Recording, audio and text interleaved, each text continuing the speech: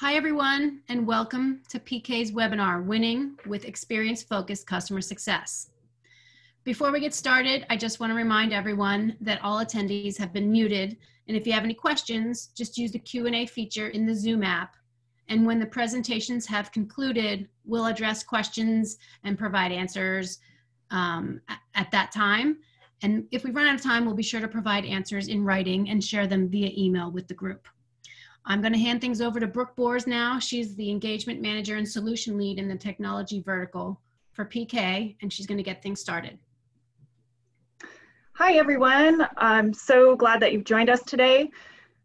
Just a little bit more about myself before we dig in. I've worked for tech companies as my client or directly for tech companies for my whole career, 15 years. And over that time, I've been really focused on delivering great experiences for customers and for employees of those companies.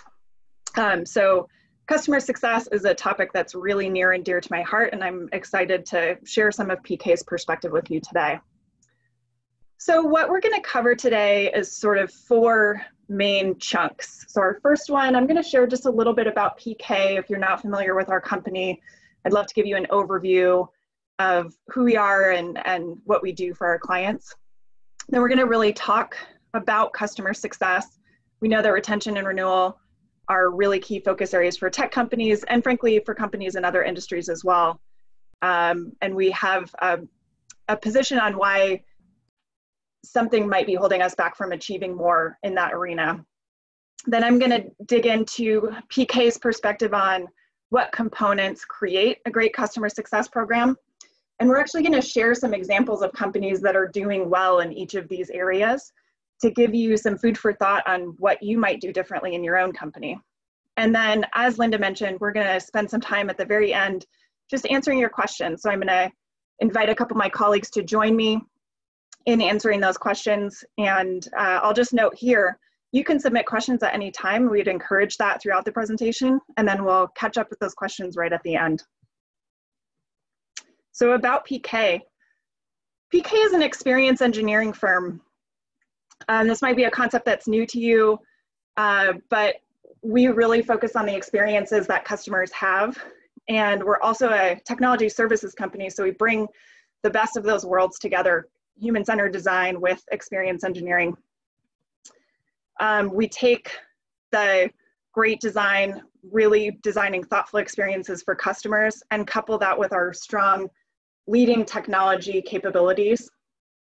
And we really see the intersection of these two things as being the space in which we operate. Sharing just a bit of our client set. I know this is a big long slide, but we've really focused in these 6 industries, from financial services to retail and consumer. And you'll note the second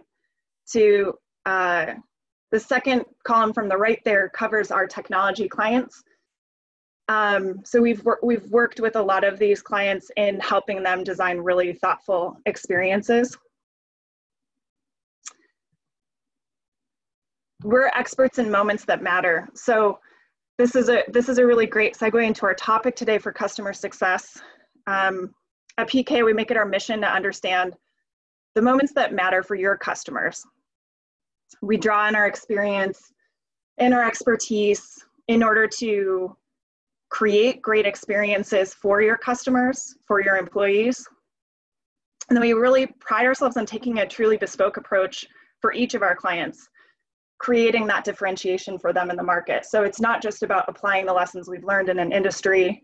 It is about creating the right experience for you and for your customers. And you can see a few of our example clients on the right-hand side there. So let's talk a little bit more about customer success.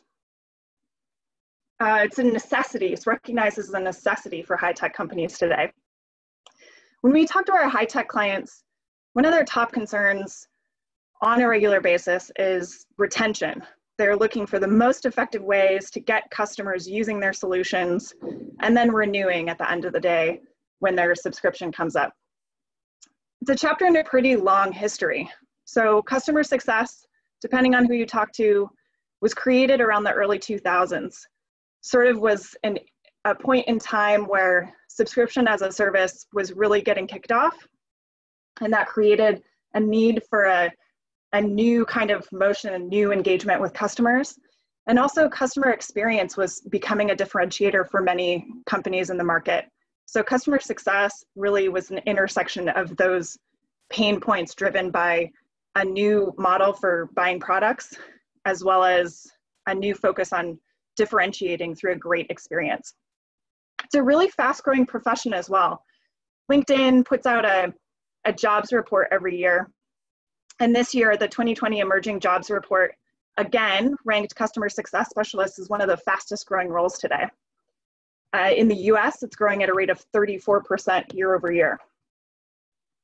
Lastly, there's a lot of companies who are actually capitalizing on this trend in customer success, and they're creating and innovating on software platforms that help support customer success professionals. You may have heard of products like Gainsight, Tatango, Churn Zero. They're all really operating in this market to help drive customer success. So given that it's been around for so long and there's such a focus on it, why does it still represent such a challenge? Why is it a continual point that people are focused on and struggling with? We have a couple of thoughts on that. One is this question: is customer success an organization within your company or a priority for your company? We're going to talk about more about what that might mean using a couple of examples here. So one is the focus of your company spend. We've noticed that some companies may be investing disproportionately based on the actual customer journey. So customers have a lot more touch points and time with a software company after the decision to purchase. You can see on the journey here, we're showing a few touch points that happen pre-sales and then a lot that happens post-sales. Your customer's experience with your brand, your company, your product, a lot of it is after they've already made that decision to purchase. And yet, some companies invest a lot more in customer acquisition, that front half, making sure they're bringing more customers into the sales process. And we would wager that the investment might be better spent in optimizing the touch points that occur after the sale. I want to do a poll now to see for our attendees if they find that this is the case for their company. So let's bring up a poll just so we can see, how is your company investing across the life cycle? Are they investing more in acquisition, more in retention, or maybe an equal mix of both?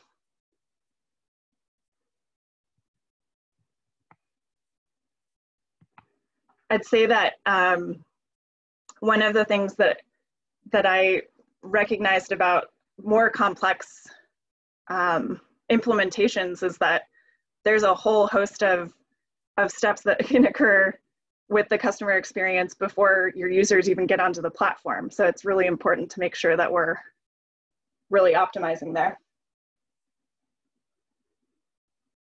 You can vote by simply clicking on the button for each of those options.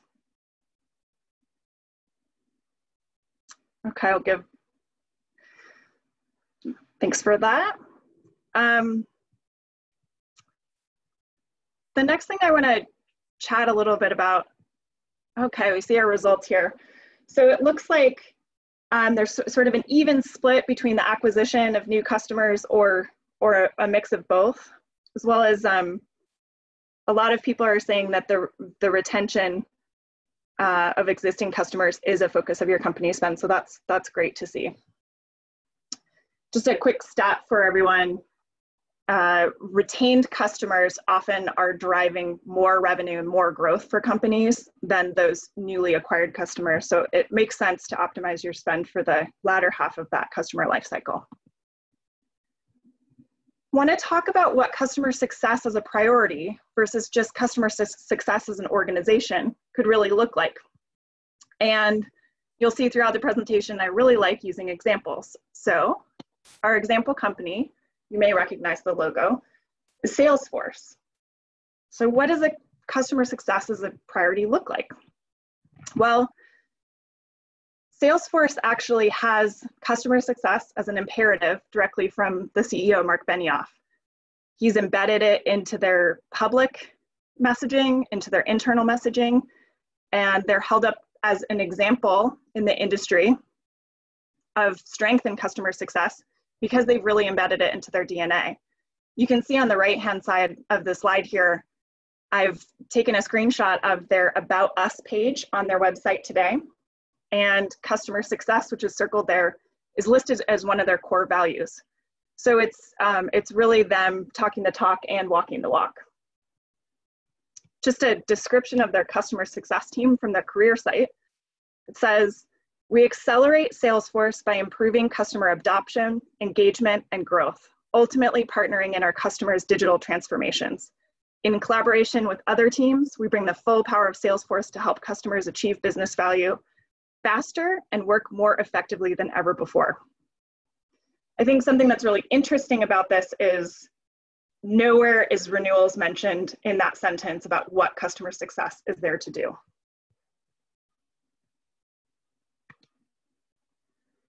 So next we're going to talk about the building blocks of customer success, and then we'll get into our examples. The first building block is the customer engagement model. Customer engagement is about the system of interactions and touch points a company has with their customers, both at an individual level, so you can think about the users of your product, and in an organizational level, so you can think about the customer's company and how they are thinking about your product or service. Second building block is organizational accountability. This is really about the alignment of the customer success objectives and priorities across all the roles and responsibilities of the company. The third building block is measurement approach. So this refers to the key metrics that are aligned both to the internal part of your model, meaning your company metrics, as well as the external part of your model, which is the customer outcomes. And the last, but certainly not least, as the name might imply, is our foundational capabilities building block. This is about the core data, the technology, and the process capabilities that will enable a truly comprehensive customer success strategy. So our next piece is really about transitioning into each of these building blocks, digging in a little bit deeper, understanding what highly successful building blocks would look like using example companies.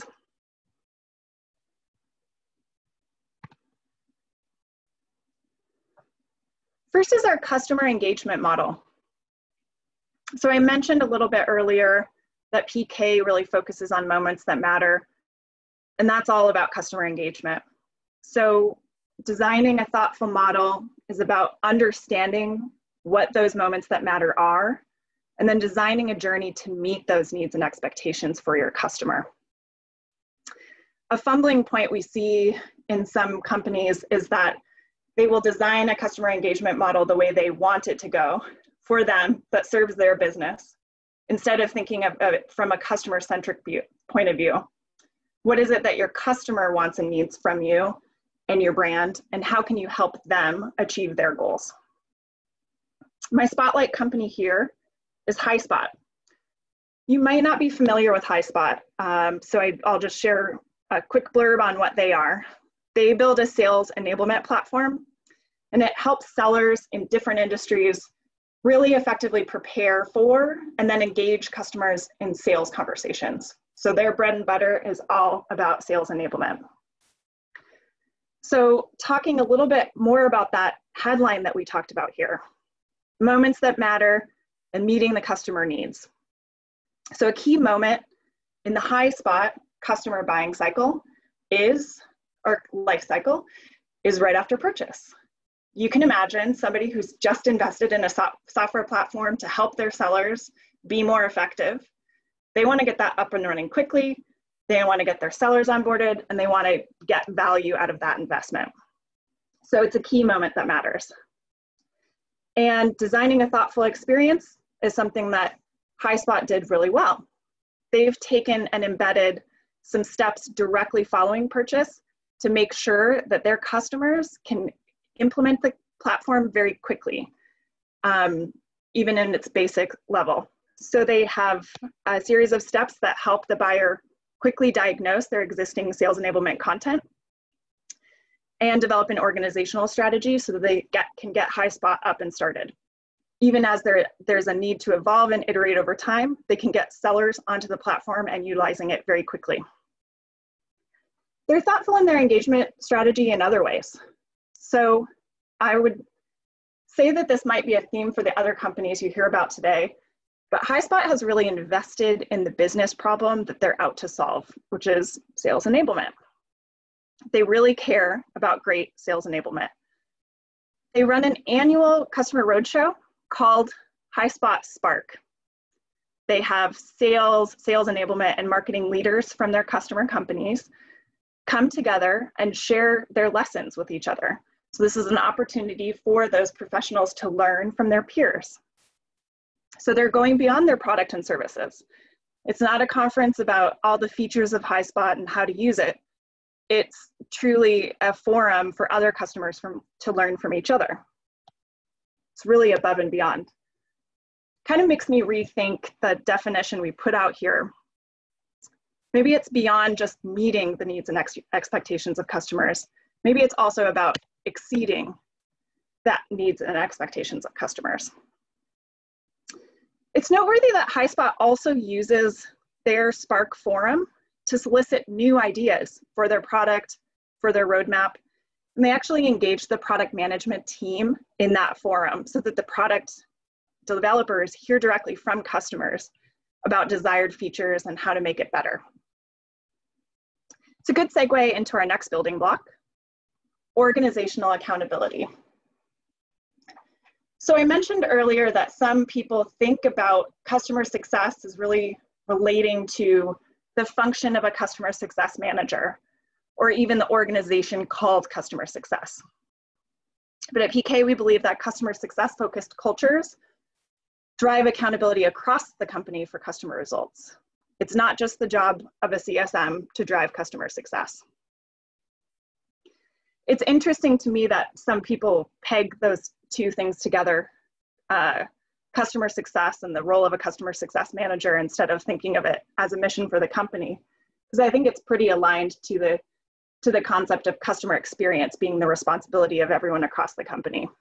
We think similarly, customer success is the responsibility of everyone at the company. Our highlight here, or spotlight company, is Tableau. If you're not familiar with Tableau, they run a business intelligence platform that does data visualization and analytics. And they've really taken a customer-centric approach to their product over time. And I'll share a few things that they do that is really stellar examples of how they're using their organizational accountability to drive great customer success. The first one is that they actually embed product manager roles within their customer success organization directly. And this gives them the benefit of actually understanding customer feedback that comes through that implementation and onboarding and adoption process back into the product itself. So existing customers can help inform future customers' success through those features. They have also a number of programs that actually bring customers directly into talk with development teams. Again, just a really customer-centric approach to understanding what's going to make customers be truly successful using their product and services. The last piece that I would mention is that Tableau actually has a function within their marketing team called engagement marketing. And they are focused on how they can help Tableau users grow their skills professionally, so on an individual level, and then also how they can help companies that have invested in the Tableau software implement a data-driven culture within their company. It's interesting that we're talking about data-driven culture because it's an excellent transition into our next building block. That's all about data, our measurement approach. So we've talked about how a lot of companies think of customer success as a renewal driving mechanism. But our position is that companies that do customer success exceedingly well think about more than just renewal and retention. They think about the customer health. They look at the customer lifetime value. And most importantly, maybe they are looking at the ROI that you're actually driving for the customer. So the customer purchased your product to achieve some outcome. Are they achieving that outcome? We wager that renewal doesn't necessarily indicate that they achieved that outcome. And companies that are thinking about this for their customers are really doing great work together. My example company here is Microsoft. And I have a couple of different aspects of their business that are interesting regarding the measurement approach. The first is on their Microsoft 365 product. They have something called the Secure Score. This data-based score tells customers how they are sitting with respect to security and how they might improve their security position over time. So they give them specific actions on how to improve their security score. And they do this utilizing benchmarks from similar organizations. So Microsoft has taken all of the data that they understand about customers, what makes a truly secure implementation, and they provide that data back to their customers. The second example that I want to use is about their cloud services part of their business. So Azure has a dashboard that helps them drive customer success on their cloud services. You can imagine it's a fairly complicated endeavor, and they think about many different aspects of the customer experience in driving that true customer success. As you might already wager, part of that dashboard includes just usage and adoption metrics. But maybe more surprisingly, their understanding of customers who are very successful in using Azure services lead to other indicators like governance model and even resilient architectures. So they measure this for customers as well, and then create a set of recommended actions in order to improve the position for each of those customers. One thing that's notable about both of these examples is that they continue to iterate over time. And this is a really important part about measurement approach. It's important to evolve as new information, new data becomes available, add in new metrics, build in additional modeling, and really serve up the data to your customers when you can. An interesting note on the dashboard example that I gave, they've actually built in some automation to it. So whereas historically, someone in a customer-facing role in the field would have to go drive action to improve a score on an individual pillar, they've actually automated some of those steps that don't need a person to intervene. And this allows people to actually focus on the highest value activities for those customers. Which brings us to our last building block, foundational capabilities. Foundational capabilities is, just like it sounds, foundational to your customer success strategy. Having the right data, the right tooling, the right processes in place is really critical for ensuring you have a great customer experience.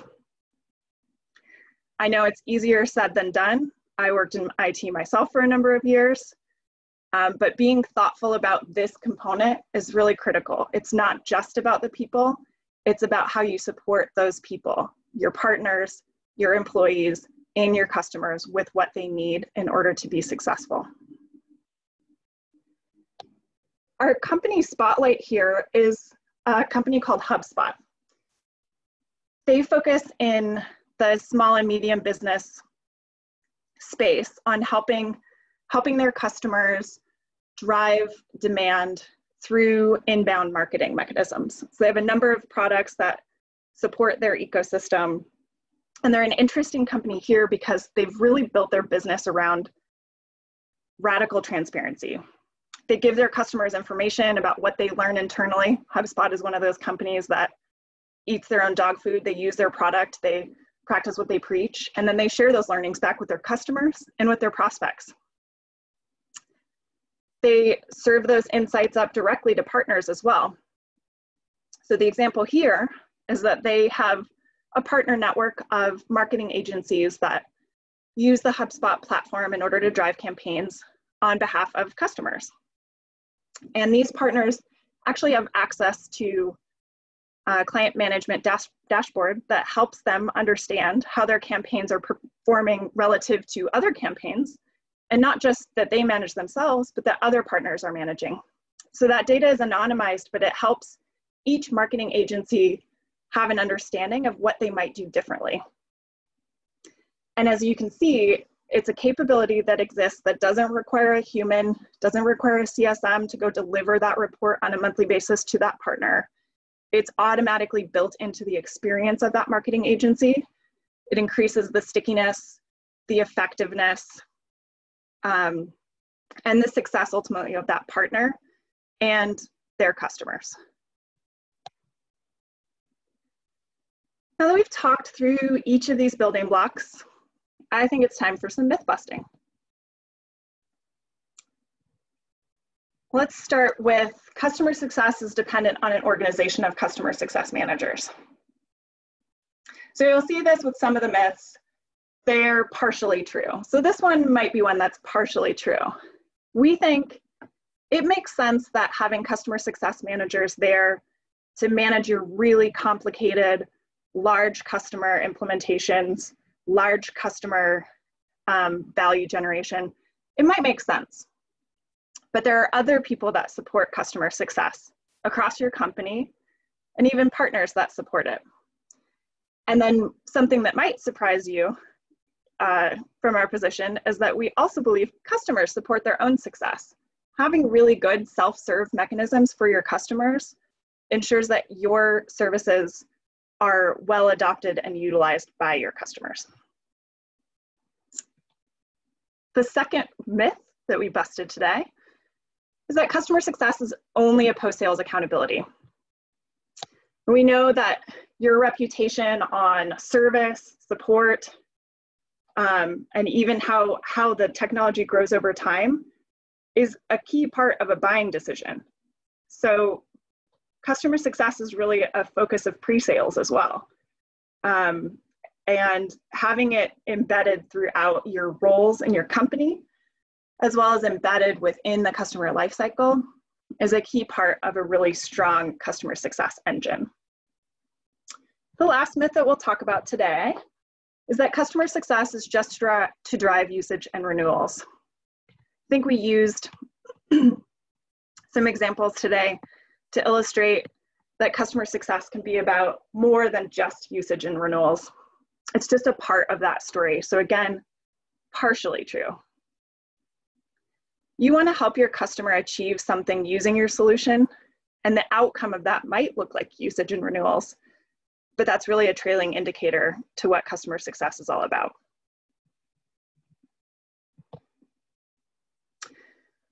Given the time and the space that we're occupying today, we wanted to share just a couple of tips about how you might think about customer success in this changed environment of COVID-19.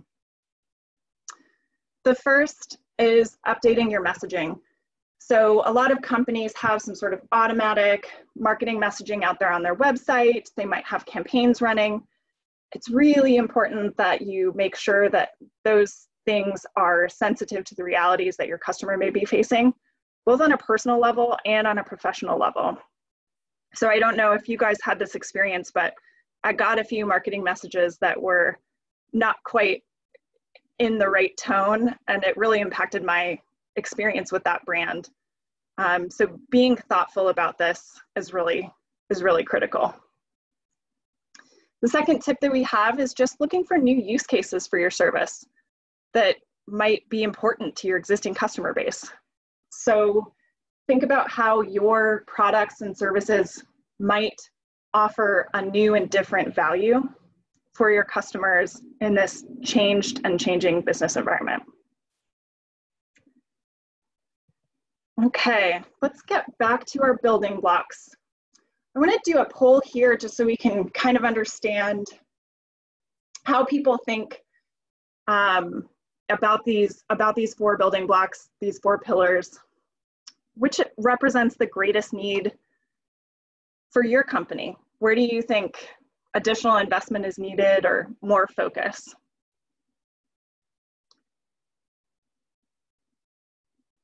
And we're making you pick, so you can't choose all 4, although maybe you'd like to spread your points across.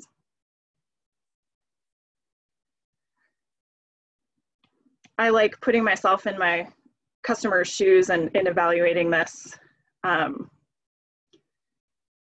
do they experience my customer success efforts, and what might I do differently to get there?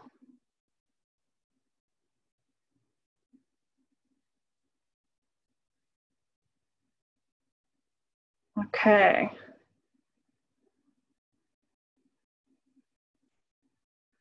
Very interesting. So 33% said their customer engagement model, so those touch points and interactions with the customers might need to change. 11% said organizational accountability.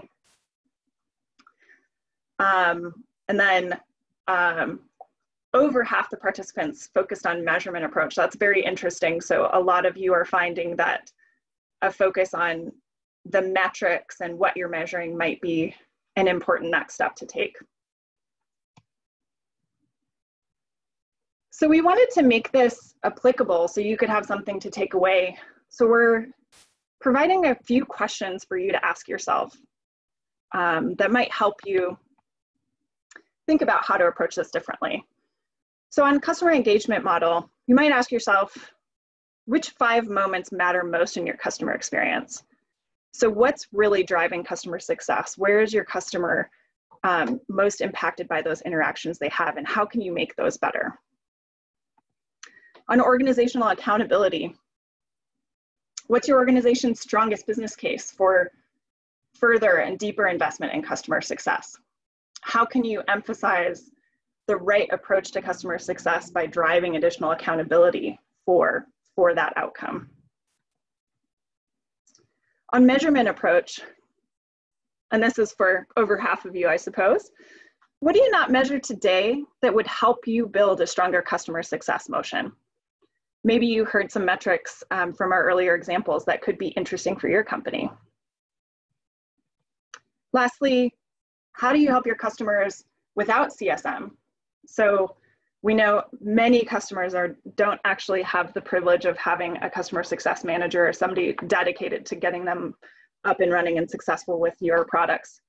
How can you help them thrive in your technology? What can you do in a self-serve kind of capacity? What can you do with your partner networks in order to drive greater adoption of your products and better outcomes for your customers? Okay, I know you all may be looking forward to the Q&A section. I hope you've been submitting questions throughout. We can go ahead and move into Q&A. At this point, I'm going to invite 2 of my colleagues to join me, and I'll flash their bios up on the screen for you. The first is Jen Winter. Jen is our technology vertical lead. So she's been focused on customers from the very beginning. She has been focused a lot on the design and construction of sales and marketing channel programs. And you can see that this is a really great segue into customer success as it's come more to the forefront. She also has a really deep amount of experience with partners and partner programs. The second person I'm inviting to the panel is Liam.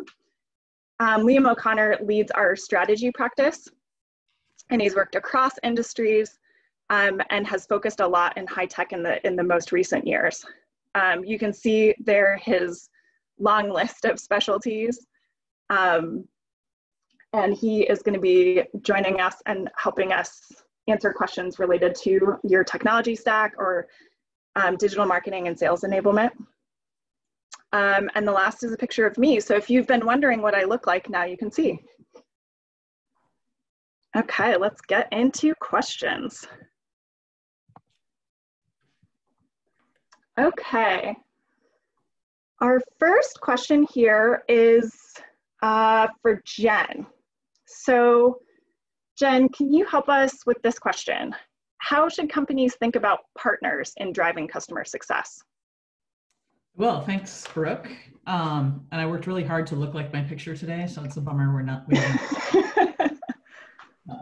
But you know, I think more and more, a lot of the organizations we're working with are looking at a missed opportunity, recognizing that partners are a really critical part of a customer success journey. I have three things for people to think about. The first is, like any first impression, many times, a technology's first impression is really created by the partner that's helping an organization deploy it. So it's important for technology companies to really pay attention to partner enablement, and actually not just from understanding how many trainings and certifications they've had, but how they're doing on deployments. So we worked with a lot of organizations that are very specifically focused on this as a pain point, because they're getting people to go through their training programs and competencies, and yet there's still deployment deficiencies or kind of experience deficiencies that are related to the deployment. And any of us that have been in technology probably share the sentiment that, in my opinion, 80% of the time, an implementation that goes poorly doesn't have a lot to do with the technology, but it has more to do with how the implementation was planned and put in. So it's really important to make sure if you care about success on the other side, that there's a very specific focus on partner enablement. Second piece to that is, so if you've got a partner that's great at doing the deployment and enablement, lots of times partners attach additional services or might be sticking around for a while. Helping those partners understand customers that are in trouble, because they might not have the same intelligence that the technology organization has, and sharing kind of partners that are entering maybe a space where there is a risk of churn, and enabling the partner to understand that proactively and drive some additional engagement or connectedness with the customer where they've helped with deployment can be really important. And this is especially, Brooke, you talked about most organizations are investing in CSMs that really focus on, their top tier enterprise customers. Usually there's a lot of other customers that just can't get that same attention. So enabling the partner channel to be the primary intervention for that mid-market and small part of the market is really important. And the job of the technology organization to make sure that those partners are equipped. I think related to that, the last thing I'd say is helping partners scale their own success touch points is also an opportunity. So technology allows us to create the ability to allow partners to seamlessly go have interactions at really critical customer moments in a world-class way. So for instance, if you want to make sure deployment planning happens really rigorously, it's easy to share with partners a deployment planning touch point that can be interactive with a customer, and make sure that partner is moving the customer through deployment planning and readiness just the same way you would for our enterprise customer. But sharing that methodology and the ways in which to do that directly with partners so they can leverage that is an easy way to get scale from important touch points in customer success. So a few things to think about there. That's great. I will tell you, as somebody who spent literal years implementing a cloud services CRM solution internally within a company, it makes a ton of sense to make sure that you're equipping your partners with the right information to drive really successful implementations. Okay, this next question. Okay. On accountability, my organization is struggling with aligning the goals of the sales team with the customer success team. Have you seen this addressed at other companies? Yeah, this is a really interesting point. And we've seen this before, where essentially the seller will come in and promise the moon, the stars, and the galaxy, and it turns out the product is something very different than that. It's an earthly product, you could say. So I would say making sure that your sales team and customer success team are really aligned is very important. So one example company that comes to mind here is actually the company called ServiceNow. So ServiceNow is, as the name implies, a platform that actually helps customers provide service internal to their company. And they actually have created a role within their organization that's called sales engineer. And it's interesting because the sales engineer is actually not just a seller. They're actually responsible for both. So they've kind of combined that concept of customer success with sales to say the sales engineer is responsible both for making sure the customer gets the right product and then making sure that customer is successful using that product. Okay. The next question is in the COVID-19 environment. So let's see. Liam, I think this is a good question for you. In the COVID-19 environment with budgets being tight, what case would you make for investing in customer success versus something else, some other area? Yeah, thanks, Brooke, and good morning and good afternoon, everybody. So I think that the case for investing in customer success is likely stronger now than ever, just for a couple of reasons. One is the quickest path to growth, or even just sort of maintaining your performance right now, is with your existing customers. We have strong relationships. So investing in customer success, putting solutions and new use cases in front of existing customers, I think is a really smart play right now. And I think a lot of companies are struggling, frankly, to get a lot in terms of demand generation and advertising. There's so much noise out there. Everything's virtual. It's very difficult to cut through. But by really focusing on your existing customers, so again, which use cases are different for them now, and really working collaboratively with them. So instead of just how can you upsell and cross-sell the next product, it's really thinking around how are they using your products and solutions now? How is that changing given what's going on in this environment? And how can you help them enable that with existing capabilities? So I think that's one. And then secondly is thinking of, how can you strengthen those relationships with customers to the point where they are being willing to act as referrals, because that's going to be the quickest path to top line growth. So I think those are a couple of areas where, if I had $1 to spend right now across my portfolio, I'd definitely be prioritizing customer success. One other thing to just add to that, Howard, is I think, we are running another webinar tomorrow that does talk about kind of exploring in COVID times from a leadership level, what the opportunities are around certain scenarios that organizations can use to address needs that are particularly important in a COVID environment. So people that are interested in kind of diving deep on that can join that too, if they want more food for thought on kind of managing through COVID times. Yeah, great call out. I think we have time for just one last question. Let's do this one. So let's have Liam answer this one again. Second question to Liam. Liam, what do you think are the key elements of a customer success technology stack here? So what do you think composes a great customer success technology system?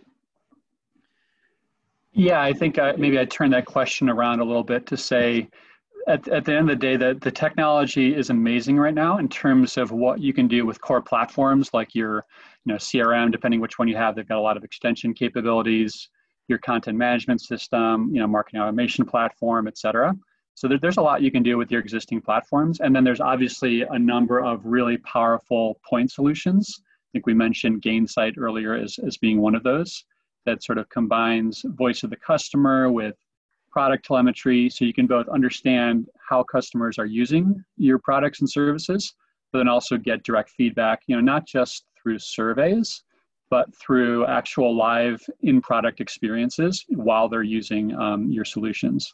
I think those are all important, but I would say that, as you're thinking this through, the number one thing that we've worked with clients on is you've got to do exactly what you talked through earlier, Brooke. Sort of map out the journey, figure out the capabilities that you need to light up that journey, figure out the exact metrics that you want to measure, and then really make investments in technology that either light up those capabilities and experiences or help you measure and learn something new about your customers. So, I mean, that's where I think we're seeing people prioritize. Yeah. Thanks, Liam. So I'm going to wrap the questions. I thank you so much to Liam and Jen for helping me out and sharing some of their perspective on customer success as well. I did want to share with you, in addition to the webinar tomorrow, which I will be attending, it's going to be a really interesting topic. We're actually running a series on customer success. So these are some of our upcoming sessions. You'll be invited to share if you have a topic that you're interested in hearing more about. You'll be invited to share that after the session is over. And last and certainly not least, I like to give credit where credit is due, and I just have my photo credits from the presentation today. Thank you all for joining. It was wonderful to be able to speak to you about PK's thoughts on customer success. I hope you have a wonderful rest of your Wednesday.